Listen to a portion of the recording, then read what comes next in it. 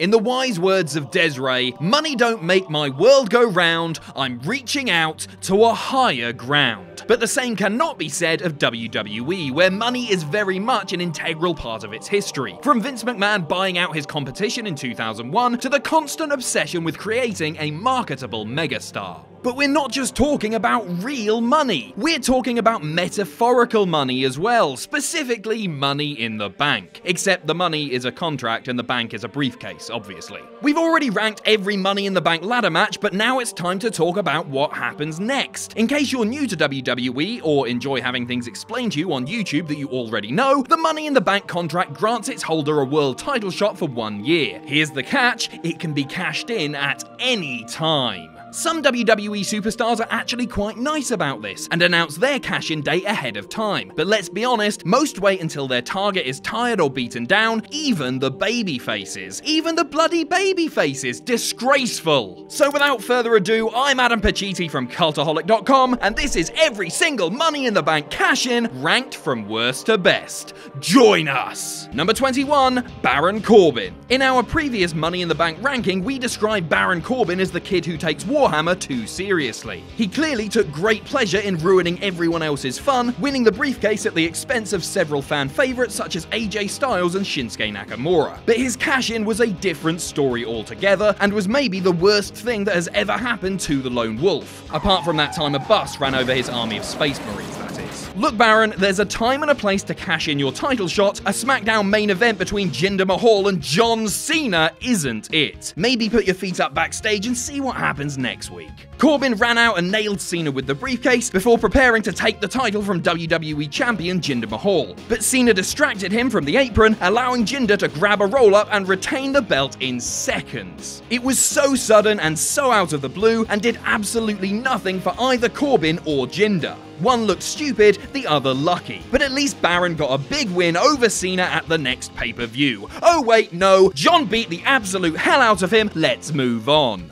Number 20, Damien Sandow. Sometimes WWE book an established main eventer to win the briefcase, but things get a lot more interesting when it's given to an up-and-comer. It's hard to imagine now, but once upon a time, that man was Damien Sandow. Sandow won the briefcase by betraying tag partner Cody Rhodes. That would teach Cody the value of ruthlessness, which led him to joining the Bullet Club, which led to the establishment of All Elite Wrestling. So in a way, you could say that Damien Sandow is the father of the entire All Elite movement. On the other hand, you could say that's ridiculous. It's your choice, but back to the cash-in. We mocked Corbin for cashing in while John Cena was in the arena, while Sandow tried to get one over on the big guy directly. Not that big guy. He attacked Cena at the beginning of Raw, battering his injured arm with the briefcase and a steel chair. This led to a fairly long match, at least by cash-in standards, but Cena was able to overcome the odds and retain his title. I know, we couldn't believe he won either. Number 19, John Cena. We've already talked about the foolishness of cashing in on Big Match John, but what do you do if you're cashing in as Big Match John? Every wrestler has strengths and weaknesses, and you'd think that Cena's strengths would make him an unstoppable force with briefcase in hand. Those strengths being the absolute inability to be pinned or submitted ever. But Cena's one cash-in attempt resulted in failure, and that's because of his big weakness, being a bloody nice guy.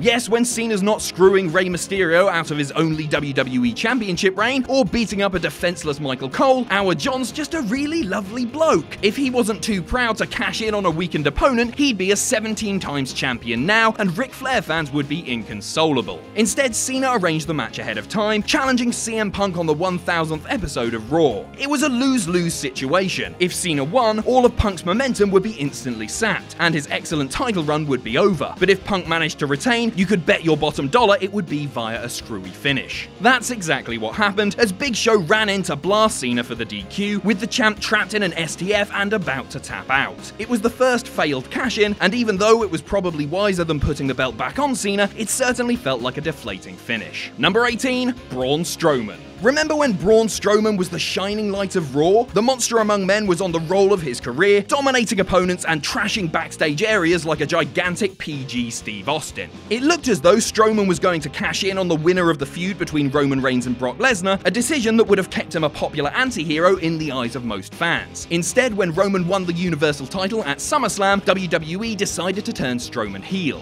They even gave him a pair of henchmen in the form of Dolph Ziggler and Drew McIntyre, but it was never explained quite why a 7-foot man-bear would need backup. This heel turn took away all of the momentum that Braun had been building for over a year and led to a pretty uninspiring cash-in attempt. The match itself was a fun one, with Reigns and Strowman clashing inside Hell in a Cell, but it had one of the worst finishes of the year, if we pretend that Crown Jewel never happened at least. Brock Lesnar rushing in to cause a no contest. A no contest in a Hell in a Cell match? What would Mick Foley think? Actually, he was the special guest referee, and he couldn't see a thing because he'd been pepper sprayed by Paul Heyman. Probably for the best. Number 17, Alberto Del Rio. The summer of 2011 was an incredible time to be a wrestling fan for both good and bad reasons. CM Punk cut his famous pipe bomb promo before walking out of the company with the WWE Championship. Many would argue that he returned too soon, but the storyline was still rolling along in a positive direction, and a rematch with Cena was booked for SummerSlam. Then, somewhere backstage, Vince McMahon hit a big red button marked randomizer, and everything got a bit weird. Punk won the match even though Cena's foot was on the rope, with special guest referee Triple H counting the fall anyway.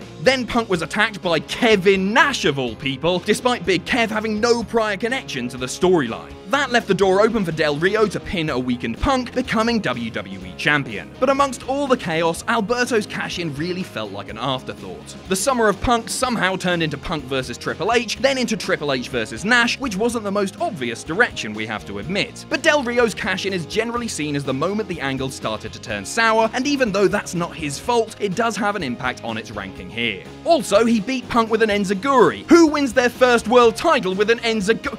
Oh, weird. Number 16, Carmella. Carmella's time with the briefcase was riddled with controversy. There's the fact that she had to win it twice because WWE decided to have James Ellsworth win the first ever Women's Money in the Bank ladder match. There's the fact that she tried to cash in about 50 different times, only to get foiled time and time again like Elmer Fudd. And there's also the fact that she beat Charlotte Flair, who had just ended Asuka's undefeated streak at WrestleMania, thereby making bloody Asuka seem like just another member of the SmackDown roster. I'll calm down, sorry. So why isn't it further down our list? Well, as it turns out, the cash-in itself was a pretty good moment, taking place on the SmackDown after WrestleMania 34. It summed up the energy and chaos of these shows, combining a surprise debut with a shock title change. The Iconics were called up from NXT and beat down champion Charlotte, allowing Carmella to finally cash in. It was an important moment in front of a hot crowd, and even though her title reign wasn't particularly good, I don't think that was really Carmella's fault. She visibly improved in the ring over the course of 2018, and even though her reign was blighted by bad booking, she clearly rose to the occasion. Wow, that was quite a serious point. I'll be silly again now, I promise. Number 15, Jack Swagger. Several members of Cultaholic were in attendance when Jack Swagger dethroned John Morrison to become the 5-star wrestling champion, making him not only the king of our hearts, but a free citizen of Newcastle and the surrounding towns. But even though we were there for the biggest night of Swagger's career, we sadly weren't present for the moment it all began, his first world title win. Swagger may be one of the more forgotten briefcase holders over the years, but we have to give him some credit. On the Raw after WrestleMania 26, he almost cashed in on real-life Megazord John Cena, but unlike Damien Sandow, he actually realized that it was a bad idea. Swagger decided to switch brands, showing up the next night on SmackDown to take Chris Jericho's World Heavyweight title. It wasn't the most exciting cash-in ever, but it did get the job done, although much of the credit must actually be given to Edge, who attacked Y2J beforehand. Swagger was all too happy to accept the easy victory, although you couldn't tell from his emotionless celebration. Maybe he knew that his title reign was going to be a bit rubbish. Number 14, Kane.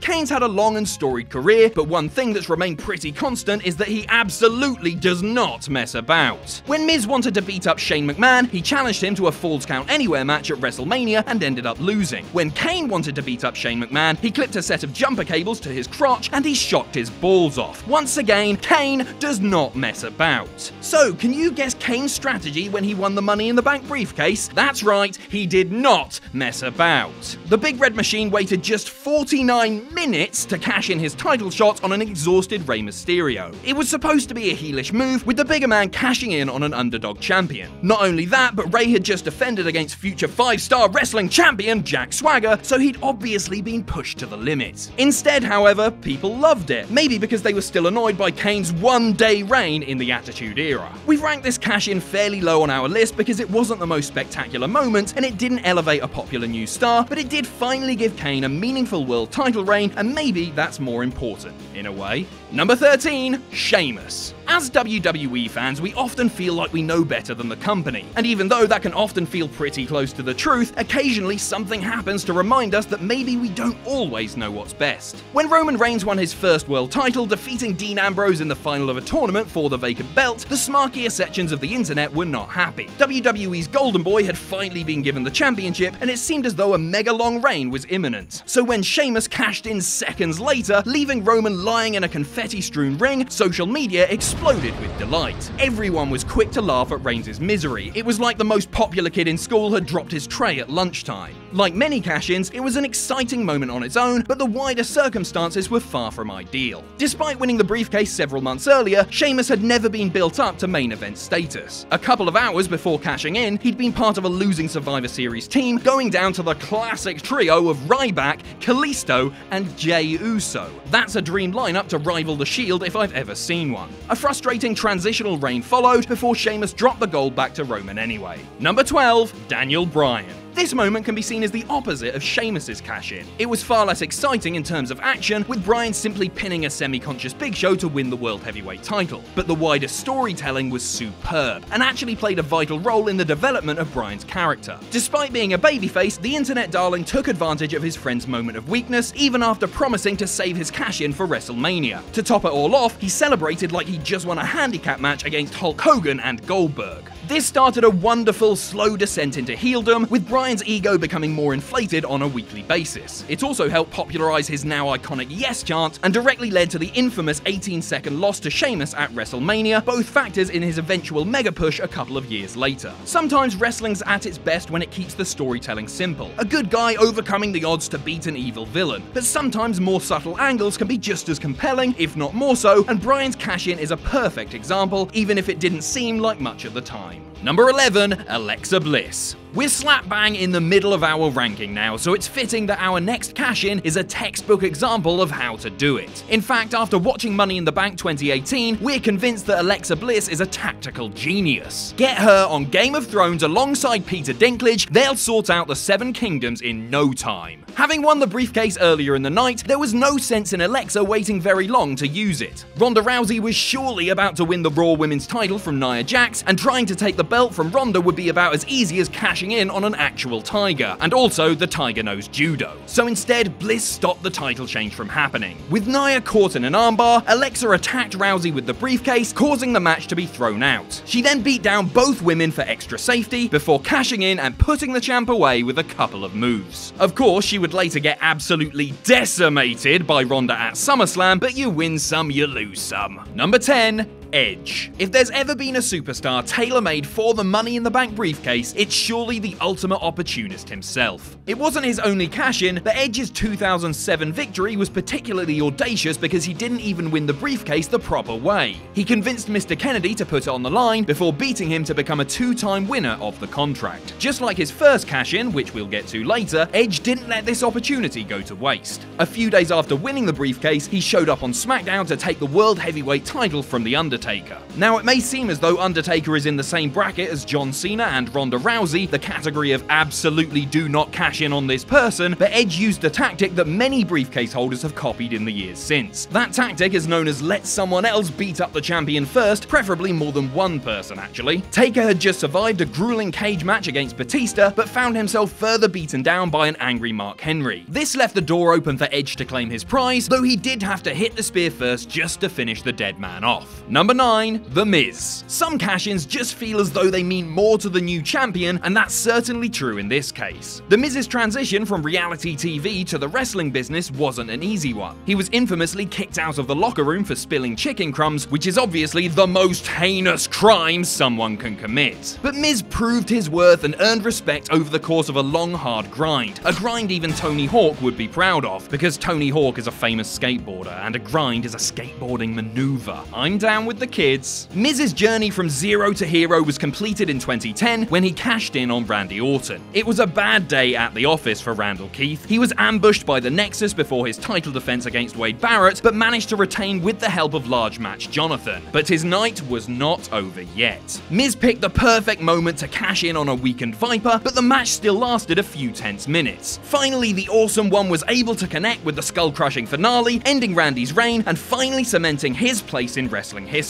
He'd even go on to defend the title in the main event of WrestleMania, although the less said about that match the better. Dwayne. Number 8, CM Punk. Before he was the human embodiment of a smarky message board, CM Punk was a hungry up-and-comer, having recently jumped to Raw from ECW. Okay, yes, in reality, Punk was far from the plucky little emo babyface WWE portrayed him as. He already had a fearsome indie background under his belt, including epic battles with Samoa Joe and Chris Hero, as well as one of the best storylines in the history of independent wrestling. Despite starting afresh in WWE, it didn't take long for success to find Punk. He won the ECW Championship before long and captured the World Heavyweight title after just 1 week on the flagship show. The man he defeated was Edge, a perfect choice given the circumstances. Edge was the original Mr. Money in the Bank, a cunning heel who used the briefcase to catch his opponents at their most vulnerable. Because of that, it was particularly sweet to see the rated R superstar undone in exactly the same way. Having been beaten down by Batista, Edge was powerless to stop Punk from taking his title courtesy of a single go to sleep.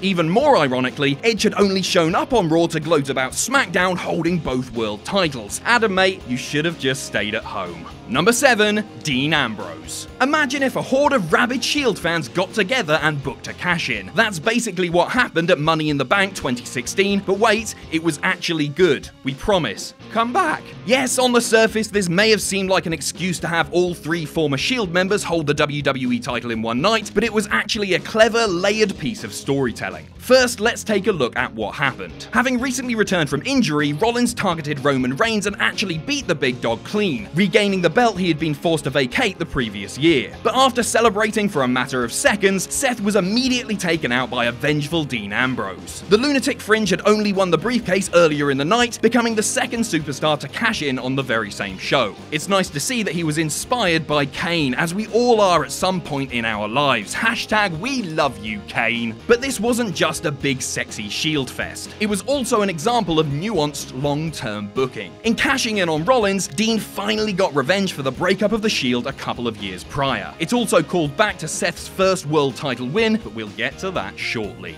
Number 6, CM Punk. At the time of recording, CM Punk is the only superstar to win consecutive Money in the Bank ladder matches. But the Punk that cashed in on Edge was very different to the man who screwed over Jeff Hardy the following year. Once again, the rated R superstar was involved, this time losing his World Heavyweight title to Jeff in a great ladder match. It was a lovely feel-good moment, one immediately ruined by the straight edge superstar. Punk, what are you doing? You're supposed to be a babyface! Someone think of the children! Like Daniel Bryan's 2011 cash-in, this would set a slow heel turn in motion, with Punk gradually embracing a more sneaky and ruthless side of his personality. We also have to mention how good the actual match was, even though it only lasted a minute. This was maybe the greatest short cash-in of all time, packing several swerves into a few seconds. Hardy kicked out of Punk's go-to-sleep before almost pinning his opponent with a shock inside cradle. After a moment of near panic, Punk was able to put away Jeff with a second GTS, beginning his descent into cult leader madness. Number 5,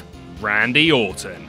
Jack, I don't really want to do it. You've got to do it. You've got to give us what we want. Give the people what they want. They want to hear it. Done it to death. No, they still love it. They always love it. Give Jack, us what we want. Jack, give us what we want.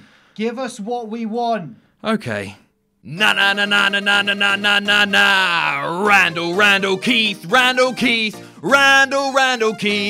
Sometimes watching WWE, it can feel as though the heels win too often, after decades of the McMahons trashing their own talent, and Brock Lesnar holding the Universal title for what felt like forever, but the opposite would be just as bad. Imagine if the good guys won all the time. It would be fun at first, but after a while the monotony would start to set in. I have exactly the same issue with classic Wizards song, I Wish It Could Be Christmas Every Day. That would be rubbish, other Christmas songs are available. If Daniel Bryan had escaped from SummerSlam 2013 with the WWE title, it would have made his eventual win at WrestleMania 30 a lot less special. That's why we've ranked Randall Keith's sneaky cash-in high on our list. Not because it was a feel-good moment, but because it was very effective. It came after Bryan had gained one of the biggest wins of his career, pinning John Cena clean to win the title. But as he celebrated, special guest referee drilled the new champ with a pedigree, allowing the new authority Golden Boy to stroll down and cash in. Did he hit an RKO? Absolutely not. Bryan had taken the mighty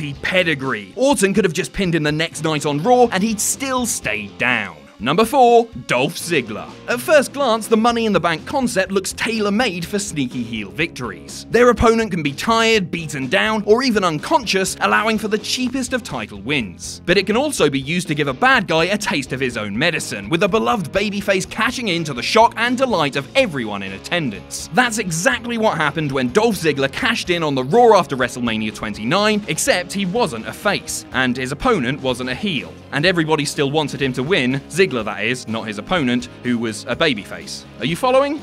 Good. World Heavyweight Champion Alberto Del Rio had beaten Jack Swagger at WrestleMania, but was forced to wrestle him again the following night. Having survived a handicap match against Swagger and Zeb Coulter, Del Rio was exhausted. Understandably so, Dirty Dutch is an absolute machine. The pop when Ziggler's music hit has become one of the signature Raw After Mania moments, and this was back when the Raw After Mania was good. His intense entrance alongside AJ Lee and Big E Langston will go down as one of the best moments of his career, as well as the victory that followed. Number 3, Rob Van Dam. RVD versus John Cena is the best full-length match in the history of Money in the Bank cash-ins, although it doesn't have very much competition, we'll admit. Even so, this moment was a fantastic one. Having won the briefcase, Van Dam announced his title shot ahead of time at the upcoming One Night Stand event. Despite sacrificing the element of surprise, he gained a huge advantage in the form of a rabid ECW crowd, one of the biggest anti-Cena gatherings ever. In real life, we mean. Forums and subreddits don't count. The match was a good one, maybe not perfect, but the action was elevated by an incredible atmosphere. It also popularized the "If X loses, we riot" sign, which would crop up again in WWE, most famously during CM Punk's match with Cena at Money in the Bank 2011. It didn't even matter that standard wrestling convention went out of the window towards the end. This was ECW after all. A handsome and mysterious stranger interfered in a motorbike helmet, drilling Cena with a spear and revealing himself to be the champ's arch nemesis, Edge. This helped RVD to victory, with Paul Heyman counting the pinfall instead of the actual referee, and not a single person in the building cared. Number 2, Edge. If the original Money in the Bank cash-in hadn't been so perfect a moment, we may not have seen the concept catch on for as long as it has. Fortunately for WWE, they absolutely nailed it first time around. John Cena had just defended his WWE title in a brutal 30-minute Elimination Chamber match, surviving all-time greats such as Shawn Michaels, Kurt Angle, Kane, and the Masters of Cool, Chris Masters and Carlito. That sounds silly, but they actually did improve the match with their sneaky heel tactics. Good for them. Lying battered and bloodied inside the ring, Cena was met by Vince McMahon, who strode onto the stage and announced that Edge would be cashing in the first ever Money in the Bank contract. So many things about this moment were perfect, from the way it suited Edge's opportunistic character to the way Cena kicked out of the first spear, almost sending Edge off the deep end. The Rated R superstar was able to keep his composure and pick up the victory, winning his first WWE Championship in the process. The immediate aftermath of an Elimination Chamber might seem like an obvious time for a cash-in, but it's important to remember that this had never happened before. Even in 2019, it would be an effective moment, but in 2006, it was sheer genius. Number 1, Seth Rollins. It may seem predictable for us to claim that the biggest cash-in of all time is also the best, but sometimes the obvious answer is also the right one. For almost a decade, WWE had resisted the temptation to book a cash-in on the grandest stage of them all, WrestleMania. In 2015, when the inevitable finally finally happened, their patience paid off in spades. Against all odds, despite an unpopular build-up, the main event of WrestleMania 31 proved to be a massive success. The crowd didn't particularly want Brock Lesnar to retain the title, but they'd take anybody over Roman Reigns at this stage of his career. So WWE were faced with a lose-lose situation. Either keep the title on Lesnar, an unimaginative move at best, or force an incredibly unpopular title change. How on earth would they get out of this one? Enter Seth Rollins. Instead of waiting for a winner to cash in on, the man who broke up the Shield sprinted down the ramp mid-match, changing the WrestleMania main event on the fly. Despite his heel status, fans went absolutely crazy for the swerve, cheering Rollins on as he snatched the title from Brock and Roman's clutches. This booking decision wasn't just great as a standalone moment, it also shaped Seth's future, plunging him into the depths of villainy before his eventual redemption story and the reunion of the Shield. Incredible stuff. Thanks for watching. Let us know what you think in the comments down below. You can follow us on Twitter at Cultaholic. You can find us on Facebook at facebook.com/Cultaholic. If you enjoy what we do here at Cultaholic, you can pledge to us on Patreon. That's patreon.com/Cultaholic. And most importantly, don't forget to hit subscribe and join us.